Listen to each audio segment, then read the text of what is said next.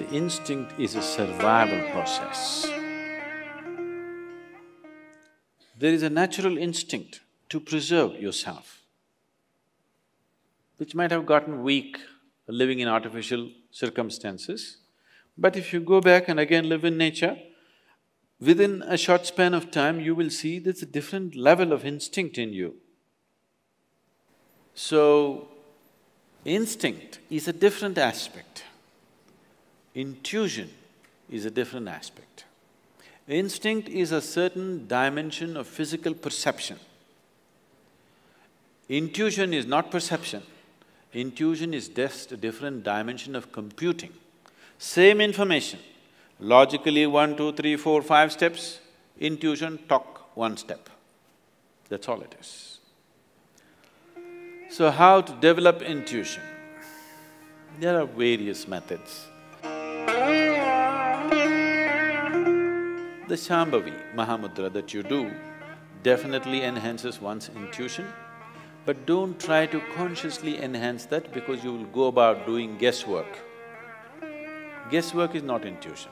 Intuition means you just know, clearly know, that you can bank your life on it. Guesswork will lead you to lot of confusion. Oh, I have a gut feeling. There are some people, always their gut is saying something because of bad food, I think. So, there are specific methods to develop intuitiveness. There are certain systems of yoga which are totally left-oriented. Here, the yoga that you learn with me in a program like this, we want to bring a balance between the right and left because you want to live a normal life. There are certain systems of yoga where they're not interested in what you call as normal life. Their only orientation is to develop intuition and see life in a certain way. What they do is they take beeswax and close off the right nostril. 12 years, 1 solar cycle, 12.25 years, they block off the right nostril and you will see the logical mind will almost die. You will have no thought process, but you just simply know things like a cobra. See, if you ever handle snakes? No. If you handle a snake, especially a cobra, it is so perceptive. The reason why you see a cobra next to Shiva is because every yogi carried a snake at one time.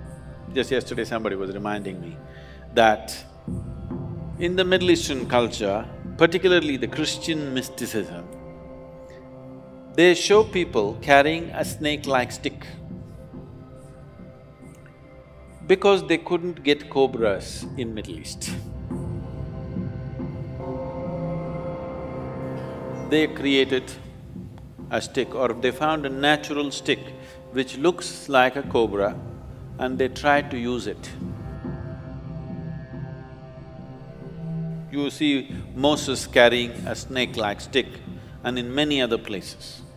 But in India, yogis always carried a live cobra.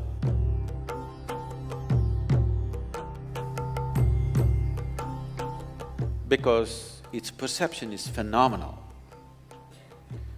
A cobra which is here in Chamundi Hill,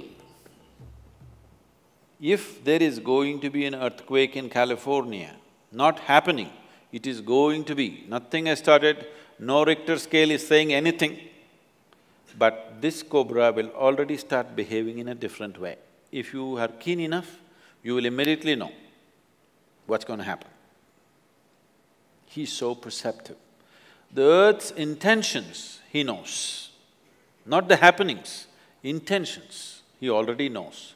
That's the reason why you see Shiva is carrying cobra here, a reptile, a crawly creature, he should have kept it down at least. He carries it here because Shiva is making a statement, you are as good as me. He has 3 eyes, everything possible he's seeing, but he is telling, the cobra is as good as me. If you worship me, you have to worship him because he's as good as me, he sees as much as I see. So that's why the cobra became very significant. If you see a yogi with a cobra, not me. There are other kinds who are freaky.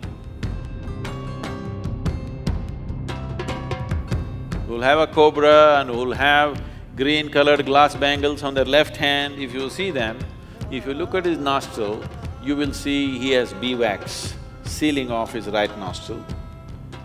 If you see that he doesn't have a beeswax, that means he is past his 12.25 year solar cycle and he is worth being with.